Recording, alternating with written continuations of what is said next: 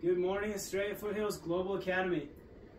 I'm John Martinez and I'm a member of the Phoenix Fire Department, and I'm making a short video today to show you exactly how to deploy a fire escape ladder in the event that your house is on fire and you can't get out the door because there's a fire between you and the door.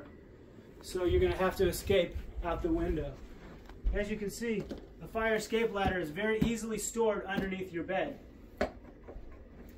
The first thing you always do is shut the door so that the fire doesn't spread into the bedroom. That will slow the spread of fire.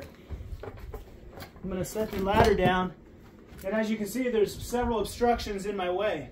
The first thing I have to do is open the curtains. Second, you can see I have blinds in my way.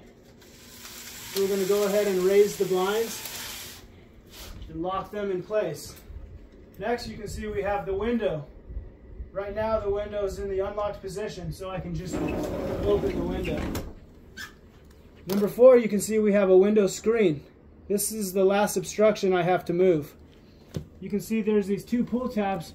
All you do is pull on these 2 rubber pull tabs and the window screen is easily removed. The 5th and final step is going to be to deploy the ladder. When you open the box, you'll see the ladder is very well organized. The top of the ladder is going to be the windowsill hooks. These hooks is what goes over the windowsills. The rest is just the ladder. Once the windowsill hooks are placed over the windowsill, all I have to do is pull on this Velcro and the ladder will fall. In my case, I have a false balcony, so come on over, Elise.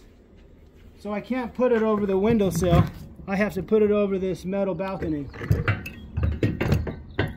The last step is to pull the ladder and deploy the ladder.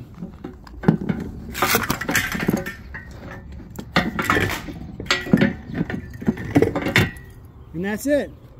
Now you can safely escape a house fire out the window. This is great for windows for two-story houses.